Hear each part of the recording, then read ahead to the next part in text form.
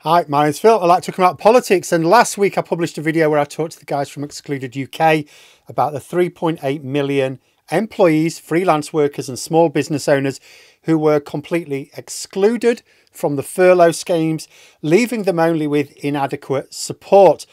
This is the more complete interview with more information for those who may be one of the excluded unknowingly, or maybe you know someone who might be, or maybe you would just like to know more because there is a cause behind this. There are things that the group would like to see from the incoming Labour government, which has cross-party support, but needs more visibility for the cause. In addition, if you or someone you know is or might be affected, there are useful links in the description below. Shall we start off then with who the excluded are exactly? Certainly.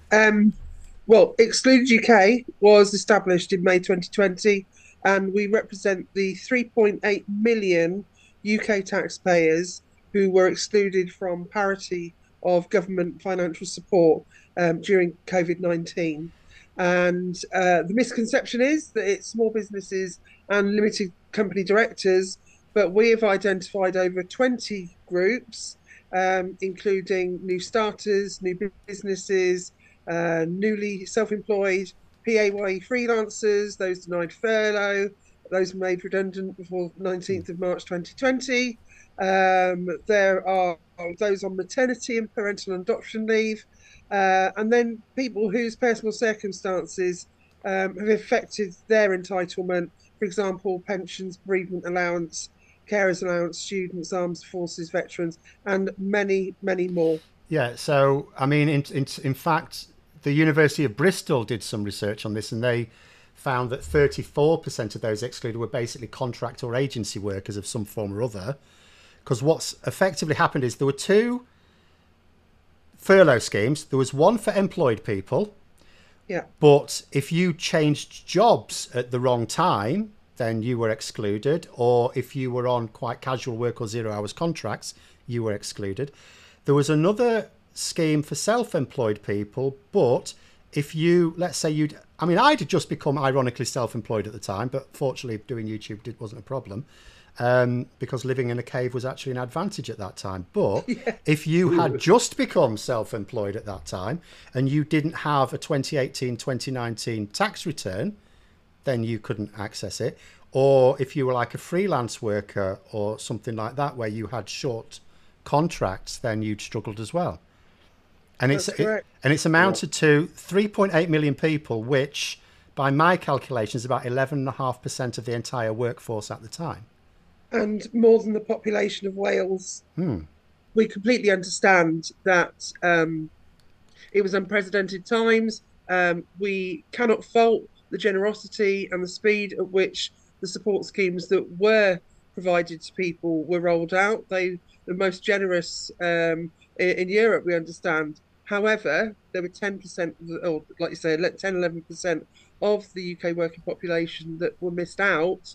And despite bringing this to the attention of the government repeatedly, we were completely ignored. And we had the largest APPG in history with 262 cross-party MPs who were all begging the government to reconsider not providing the support. And we just got copy and paste answers that we were a fraud risk, which obviously, there will be some people that hadn't declared their taxes correctly. But when you've got those denied furlough, they're not self-employed. They don't have to declare their taxes to HMRC because that's done through payroll. Maternity, when they come off maternity, that's when their issues started. But again, they were on payroll. So this isn't always about small businesses and limited company directors not declaring taxes properly. And why should the majority be penalised for the few that don't play the system fairly? And our suggestions were that everybody got something rather than 10% getting nothing. And again, been completely ignored. Yeah, so what have been some of the consequences for some people then of this lack of support? Well, Obviously, people were offered bounce back loans, loans being the operative word because it's debt. Mm. Um, One thing, Rishi Sunak was very big on promoting the fact that he was backing these bounce back loans. What he failed to mention was the criteria: you had to have been trading for 2 years or more. And obviously, a lot of the new starters, that was the reason they didn't qualify for the support schemes in the first place. There were a whole list of other criteria for bounce back loans, but like we say, it is debt. It's not the same support that everybody else got. People have racked up credit card debt, personal loans. They've had to use their overdrafts. We've had people sold houses and their cars, family heirlooms, wedding rings, and other personal sentimental jewelry. We had people sleeping in their cars, and I'm not just talking individuals. This was Mm. whole families that were either sleeping in cars, caravans, or tents. Um, People that used to donate to food banks having to use food banks, that was really humiliating for them. Um, and then you've got the mental health crisis on top of the financial impact. We created a member welfare team because we identified very quickly that yes, there was a financial impact, but not only were people afraid of the virus that everybody else is afraid of, but they were stressing that because they didn't get the same levels of support as everybody else, how were they going to cope? What were they going to do? Now, sadly, we know of 37 people who took their own lives because they couldn't see any other way forward. We've had hundreds of attempted suicides. Fortunately, we have managed to save hundreds of lives and referred them onto the appropriate crisis support or mental health care teams. Excluded UK, whilst funds allow, we do offer free counselling to our members and their immediate family. And this predominantly is because family members, like we had a 9-year-old little boy who tried to take his own life twice because both of his parents were excluded, and the decimation of that household. Obviously, he became so stressed and upset he tried to overdose the first time. I can't go into too much details, obviously, about the individual case, but they were refused by CAMS because his mother had left it for a week after the second attempt before she went to CAMS, and they said due to austerity cuts, their criteria was that somebody had to have tried 3 times or more, which is obviously disgusting. We Mm. had members who were relieved to be diagnosed with cancer, as that meant they finally were eligible for some sort of support scheme. We've got armed forces veterans who obviously risked their lives for our country. One of our poster girls is Cheryl from Rotherham, and she served in Afghanistan, Iraq, Bosnia. She drew some of her forces pension, and HMRC viewed that as income, and she got zero support. Kim Kingston, what an amazing beauty therapist down south. Her husband died of a brain tumour just before COVID. And while she was clearing out the loft one day, she found a pension certificate that David had taken out years and years before. And she decided to cash it in to support herself and her children. And again, HMRC viewed that as income. So she got a zero support during COVID. Um, and yeah, so it's been really hard. Even now, we've got people that are being made bankrupt daily. We have businesses closing daily, or have people having to cut staff, which therefore means there's more unemployment for the country. People are crippled by bounce back loans. In fact, in the last 2 weeks, I've been dealing with 4 attempted suicides due to the stress of trying to repay bounce back loans, and the fact that there is no real light at the end of the tunnel because they've got 6 or 8 or whatever their term is for the loan. They can't pay it now, so they just don't know how they're going to pay it going forward until they've paid everything off. And then obviously, like everybody, there's a cost of living crisis and a fuel hike. But when you've got less than zero to start with, that is an extra stressor. And it's pretty raw being called a fraud risk.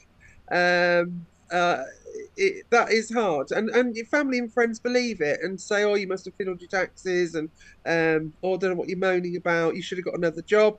Whereas we've looked at the ONS figures, and there are approximately 500,000 jobs vacancies during the first wave of COVID. So, what are the other 3.3 million people supposed to do, even if everybody, the excluded took all those jobs?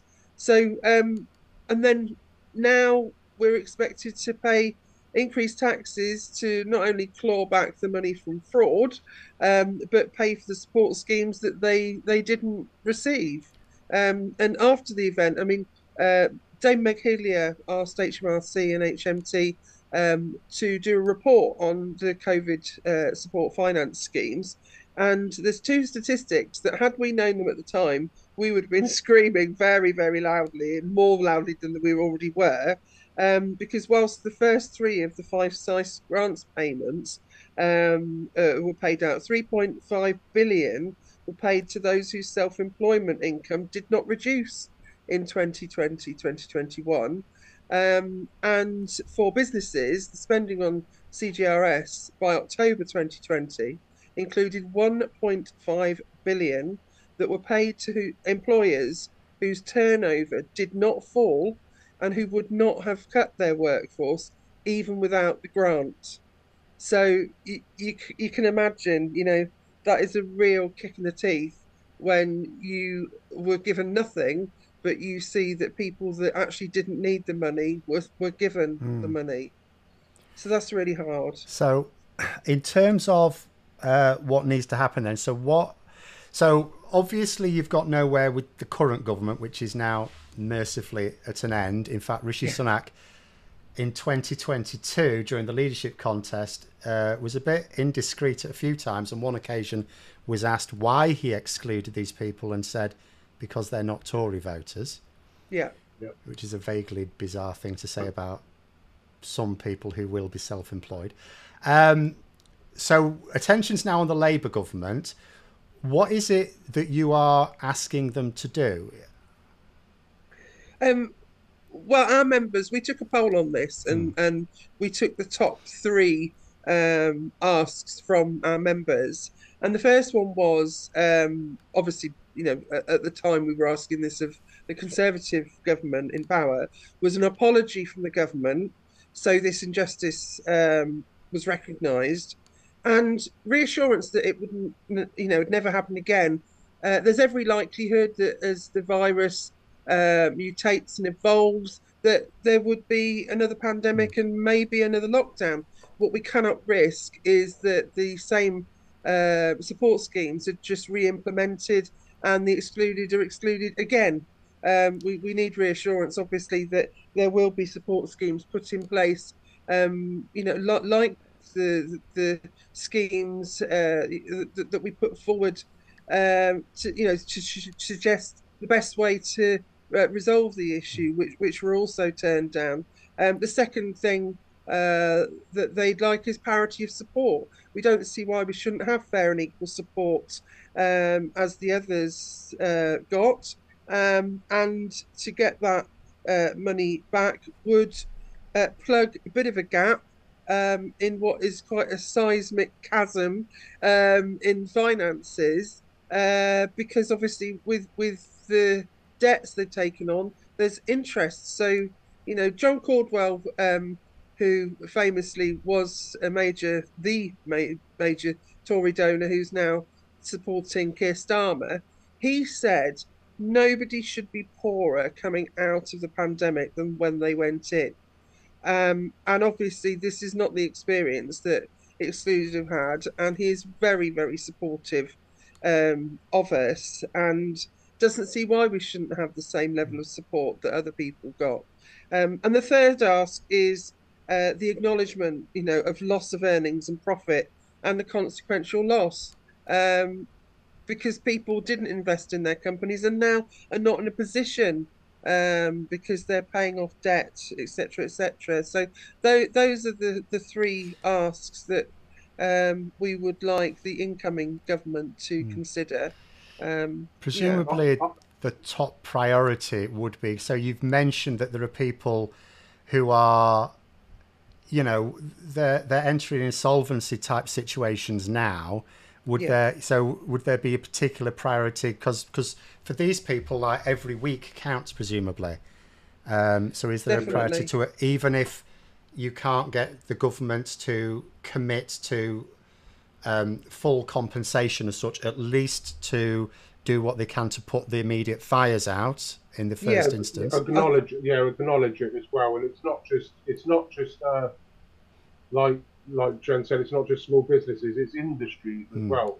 So you've got live events. Obviously, I'm a PAYE freelancer in it, one of 350,000 who wasn't entitled to furlough, size, bounce back loans, any kind of support, and they've literally been crucified ever since the beginning of the pandemic. So they've had Brexit, they've had the pandemic, the cost of living crisis. Many of them work in TV and film, so they've had the strikes on that.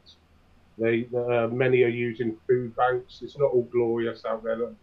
47 festivals have closed, cancelled so far this year, closed down, according to the Association of Independent Festivals. TV and film charity is still giving out one-off grants so people can put food on the table and feed their families. They're in real financial trouble. They reckon there could be another 100 festivals by the end of this summer. So you're looking at least 200-300 probably since the pandemic. So that's more work on for freelancers who definitely need it.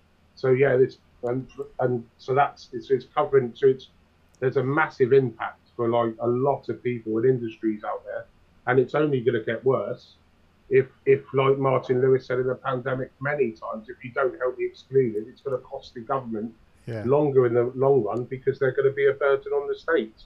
So it would be cheaper to bail these people out and say, right, we're going to put money back into these people's pockets. They're going to clear off their debts. That money is going to go round in a circle. It's going to help struggling pubs, shops, and everything else.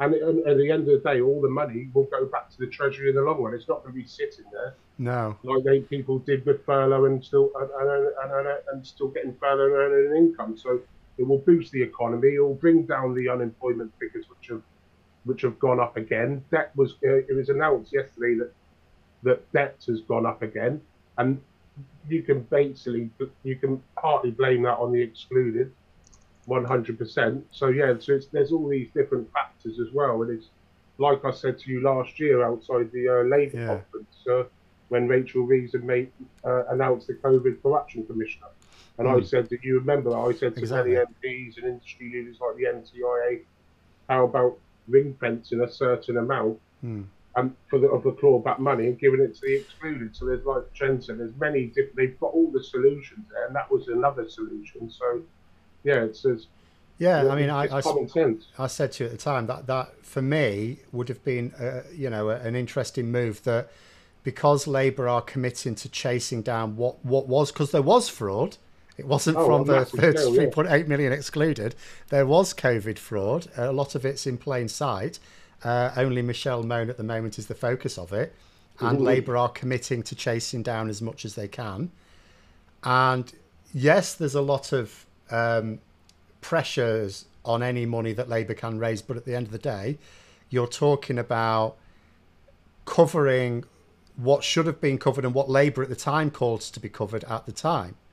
Using the money. I mean, if they're clawing back that money, it was the money from that budget anyway. Yeah. Jennifer, actually, interesting question. It just occurred to me.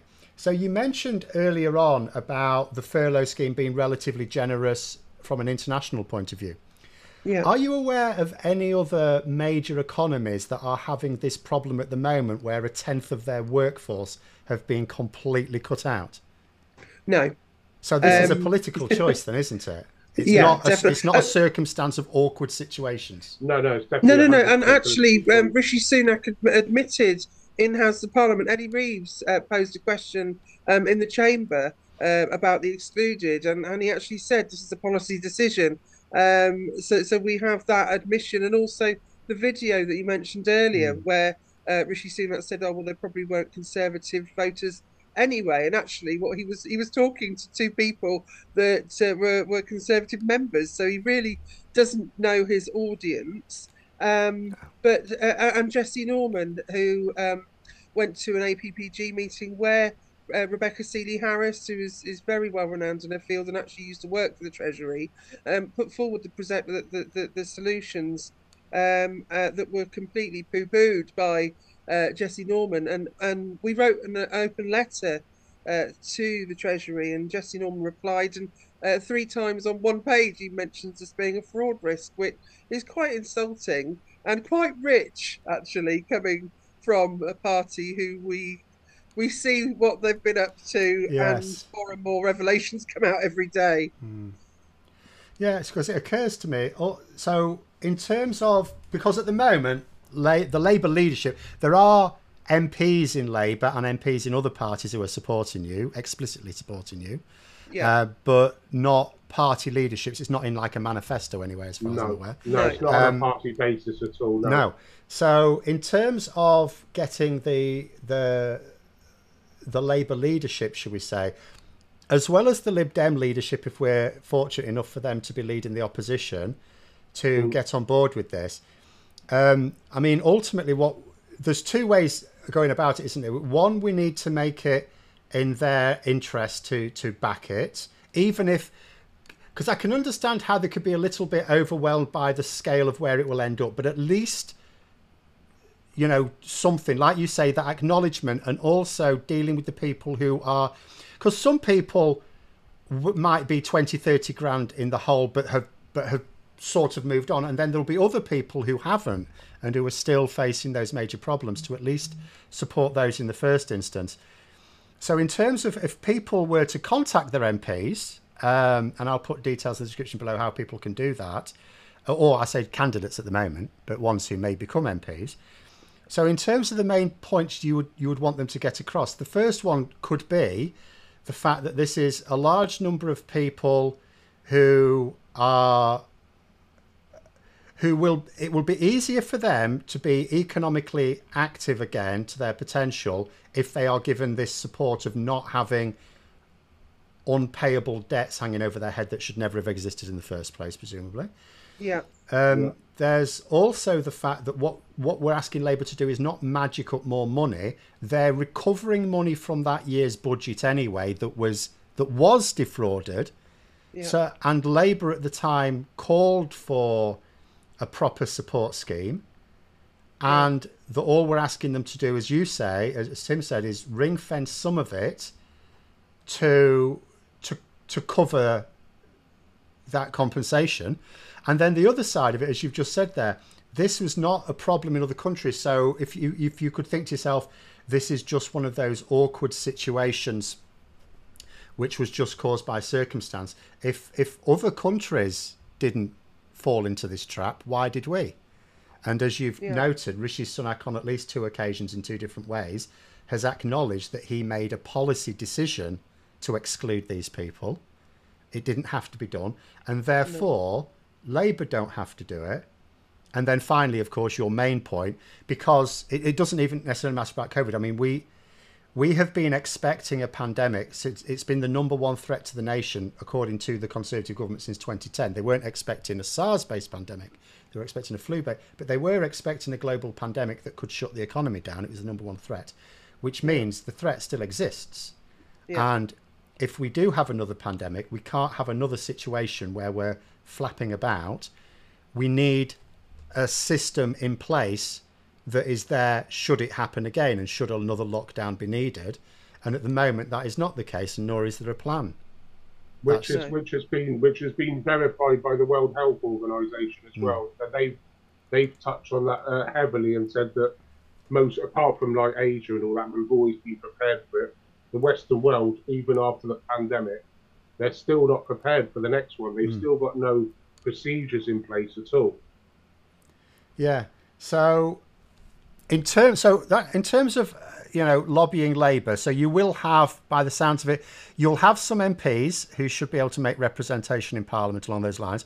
We could get people to contact their progressive candidates to also back it. In terms of generating lots of public support, the COVID inquiry is ongoing. It's very wide-ranging. It's going to be ongoing for quite a long time by the sounds of it. Yeah. Is there a particular point you're looking at which will help resonate this if there's still no solution in, say, the next year or so? Is there a particular part of the COVID inquiry you'd look to target? Well, obviously, the financial module is one that we're particularly interested in, what that will be addressing.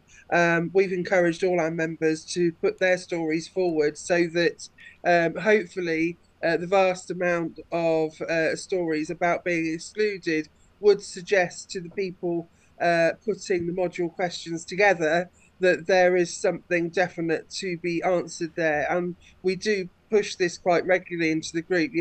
Have you put your story forward? Have you contacted your MP or now candidate to let them know your personal situation? We have a template letter that we give people so that they can see a structure, and also it gives the history of Excluded UK and accurate statistics, because we don't like people rounding the figure up to nearly 4 million, because that's we lose our credibility if we start embellishing numbers. But we do actually say to people, please put your personal story. MPs are just going to switch off if they get the copy and paste letters that we criticise the government for sending us. So let's look a bit smarter than that. But also, we don't have an advertising budget. We're a group of volunteers that are lobbying the government on behalf of 3.8 million people. None of us have ever done this before. It's obviously something quite unique to put on our CV. But it's really important that the word of mouth, and particularly social media and media in general. I mean, I cannot emphasize enough what it meant to our members when Carol Vorderman gave us a 1-hour phone in on LBC a few weeks ago. The buzz in our Facebook group, that people had actually felt like they'd had a voice, because historically we don't feel like we've been listened to. And when we have been listened to, it's very frequent that people come back with criticism rather than sympathy. Even in our own families and friends, people don't get it. And also, it's human nature that if it's unpalatable to think about, you look the other way. And that has been most definitely the case. I don't know an Excluded UK member that hasn't felt alienated by their own family and friends in some way, shape, or form. And as I say, without an advertising budget, there are so many people in the world that do not know that they're excluded. They think that they had a rough deal through COVID and watch these other people have support schemes, but they don't realise they're called excluded and that there's a support group for them. So again, we've been doing Q&A sessions with the candidates and historic MPs to engage them with Excluded UK, tell them who we are, what we do, why we do it, and so that when they talk to their constituents on the doorstep while they're campaigning, they can identify, oh, you sound like you're excluded. Have you heard of this, support group Excluded UK who represent you and are campaigning on your behalf? I mean, even only a few weeks ago, I was talking to one of my friends, and she said, oh, are you still doing that excluded stuff? And I said, yeah. And we had a chat about it. And then she realised that she was excluded and hadn't realised it all this time, even though I'd been telling her, you need to join the group, blah, blah, blah. So it's really important that we get the message out there, and that people join our group to make the noise bigger, because unless we have a volume from a large number of people don't think it's an issue. Politicians don't think it's a big issue. They just think there's a group of people that are whining in the background. And yes, we all know that there is a cutoff in any situation. There has to be a line drawn. But 10% or 11% or whatever the calculation is, one in however many people, that's unforgivable. Well, it's 1 in 9 people. It's 1 out of every 9 person who was working. Yeah, exactly. And you just think, yes, there has to be a line drawn, but people were literally starving. The member welfare team were talking to people. There was one guy, he was living in his friend's shed, and he was having one pot noodle every other day because that's all he could afford. And he couldn't even afford that. His mate whose shed he was staying in was buying him what he, the food that he could get. We've got families who had both parents were excluded. We set up the COVID support fund. It was the 3rd of December 2020. I remember it because I was the one that set up the fund on GoFundMe, because I was sat there watching my niece opening her birthday presents while I was on the telephone to a mother, an excluded mother, who was crying down the phone saying, how can I tell my little girl that Santa hasn't put her on the naughty list because I can't afford presents, I can't afford a stocking, I can't afford food. So I put some money in her account because I was heartbroken for her. I'm very fortunate I was in a position to be able to do that. But then set up the COVID support fund. Within 10 days, we'd raised £15,000 that we distributed amongst 153 of the most desperate families in the group so that they did have a Christmas. We carried that fund on, and over the time that we ran it, there's over £50,000 that we distributed amongst people that desperately needed the money.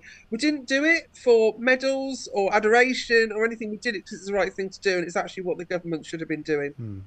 What is disheartening as well, Phil, is as you've probably seen, and over the last 3 years, even when me speaking with the MPs outside of Parliament and the conferences, and there must be thousands of tweets a week to the Labour leadership, to over all this time, emails, and they're just totally ignoring it. And especially in the election campaign that he's had time and time again, not just Keir Starmer, we're talking Ed Davey, we're talking Stephen Flynn, John Swinney, that they've so many times they could have called Rishi Sunak out and said, no, but you haven't. You've excluded 3.8 million people. But it's like we spoke to a Labour candidate the other day, and they goes, you're just being ghosted by my party. And I'm like, yeah, exactly. We are. We're being totally ignored. And I had a conversation with John McDonnell about 9 weeks ago outside Parliament. I said, John, I've got a question for you. Have you been whipped to not mention the excluded? He goes, not what I've heard. I will go back and ask. And they'd rather ignore us because it's going to cost so much money when it's the costings. And they'd rather ignore us. But at the end of the day, just acknowledge us and say, all right, we acknowledge this is a scandal. We will look into it. We can give you. We'll do it in stages. We'll work through. We'll say, right, that's the easy fix. There's your tax record, your PAYE or whatever. Right, we'll pay you off. Then we'll look at it in stages over time when they can generate the money or whatever they do. Because at the end of the day, it's a political choice. But they'd rather ignore us. But then I always look at them like, and they go, oh, it's government debt. It's government debt. I'm like, it's not government debt. It's called balancing the books. It's a political choice. It's like they can find money to paint a plane. They can find money to stick into Trident and send billions of pounds abroad, but they can't look after their own people who have committed suicide. Or like we've had 4 suicide attempts in the last 2 weeks, I think it is, isn't it, Jen? And those things like that. It's like, look at people at home. They're suffering unimaginable hardship. I know I get on a daily basis. Jennifer gets on a daily basis. I'm in £80,000 of debt. I'm closing my business down. I feel like someone last night goes, I feel suicidal. I can't even drive in a car. I'm ashamed of my country, and I don't know what to do from minute to minute.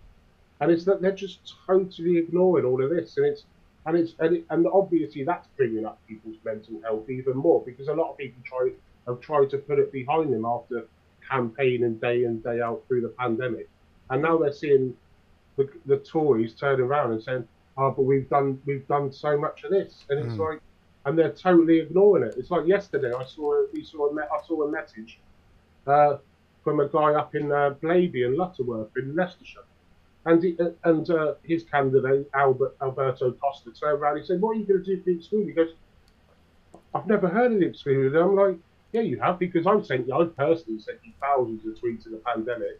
You've had many emails, and they still pretend that we don't exist, and no one's challenging them as an opposition party." To be fair, the Liberal Democrat Party by far Oh yeah, have the been the Liberal most Democrat. Yeah, supportive. We had a meeting with Lord Richard Newby, who is one of the policy and manifesto team, and he was really, really lovely and yeah, sympathetic, yeah, and said, you know, I can't promise that you'll be part of our manifesto because our manifesto is very high level, but I can go back and, you know, have a look at the different aspects of the issues that we could look at, you know, in due course. And we've had so many Liberal Democrat former MPs and current candidates that have engaged with us. We yeah, do have quite a few Labour candidates Mm. and SNP who were on the APPG. They're still supportive. We're really sad to lose Caroline Lucas from the Green Party because she was the only Green MP, obviously. Mm. She's a huge supporter, came to the protest on 30th of September 2020. Ian But then, Blackford. yeah, Ian Blackford again, just, yeah, amazing, amazing guy.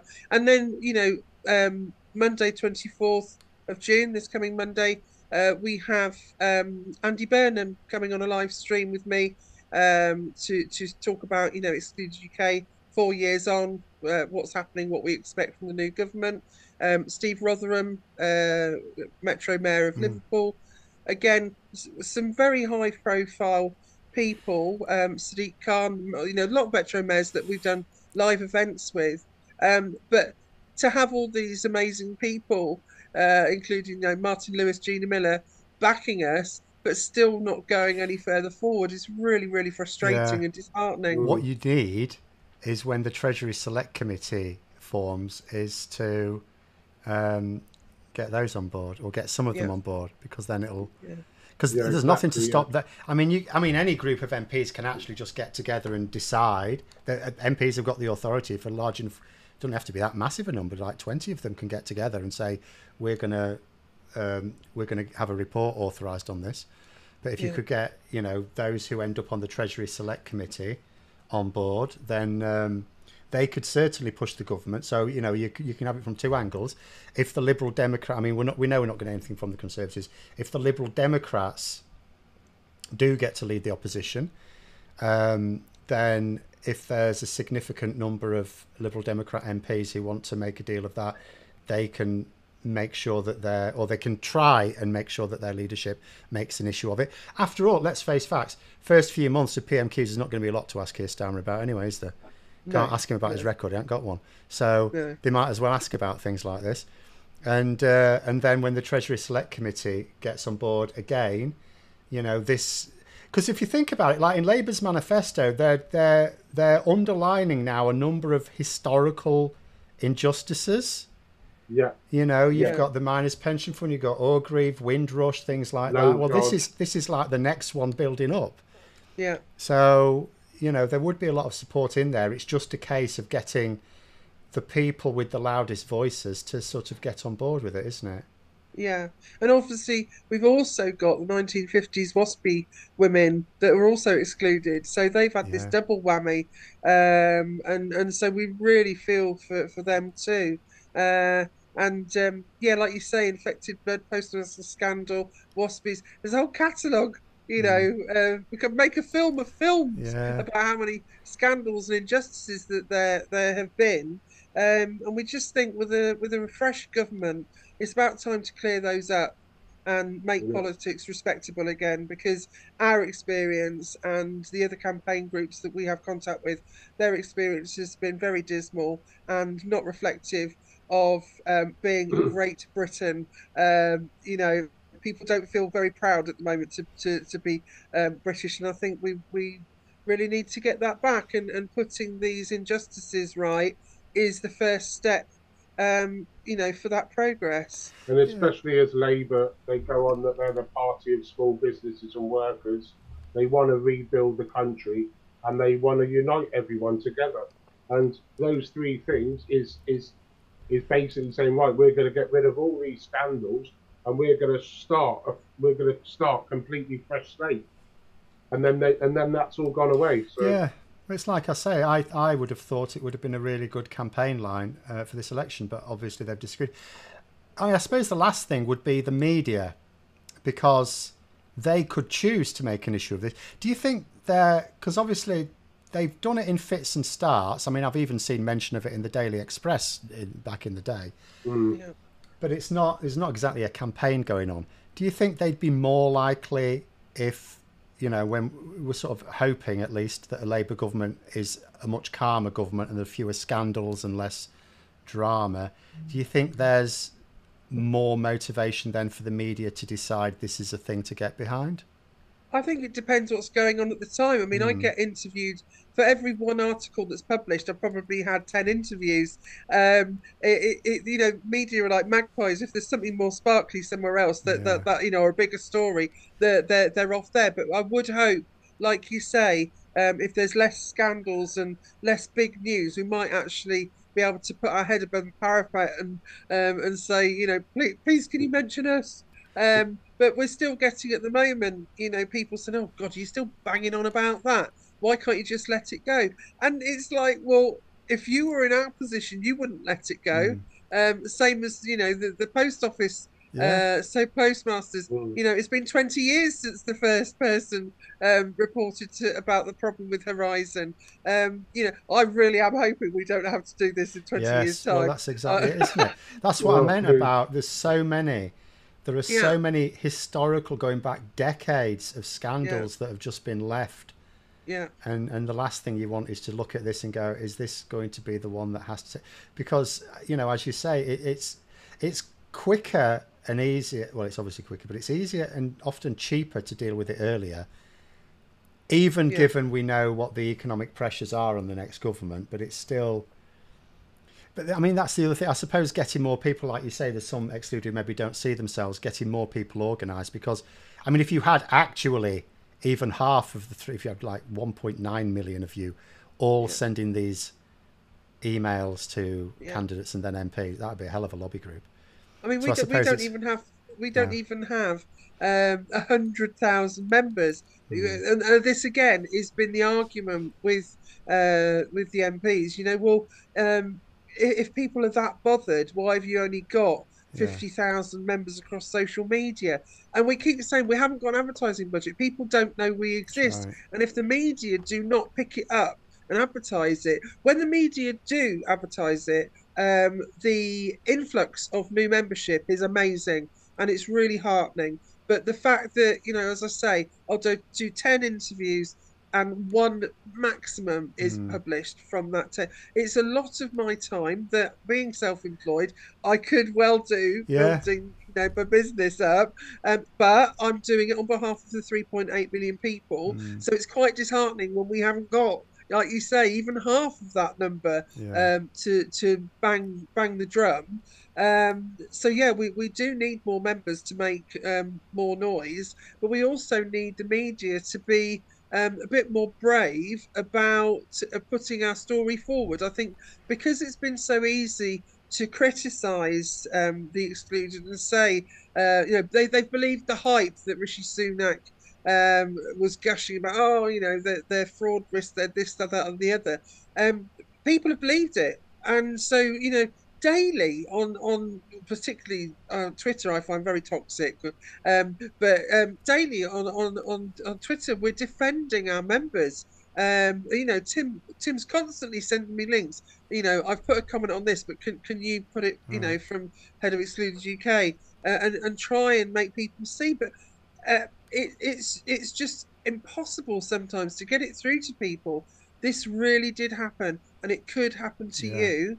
And now what people are seeing is the truth coming out about how divisive and unbelievable sometimes Rishi Sunak and his government were. And it's like, I think we told you that 4 years ago, and we don't want to say I told you so. We just want people to believe our story, get behind our story, and see that the right thing to do is put it back.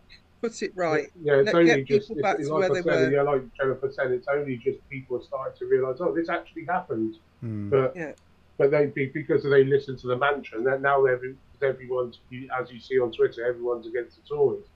And I am hoping that once the Tories are removed from power, then the focus will be on people like the Excluded and the Loan Shark scandal and the Waspies. And so these people are actually really suffering. What are you going to do about it? But like we know, it's not going to happen until July the 5th when the Tories are removed, because no one can. I can put up a tweet about we've had another 4 suicides in the last 2 weeks, and no one cares. But then you get someone putting up a picture of Sunak or the Tories, and we're swearing at them, and then they'll get like 2 million likes, and you're like, you know, it's just I just can't work how the public thinks. It is unfortunately a bit mad. So there we are. Hopefully that gets you up to speed with the major issues affecting these people. It's a lot of people. It was about 11.5% of the workforce.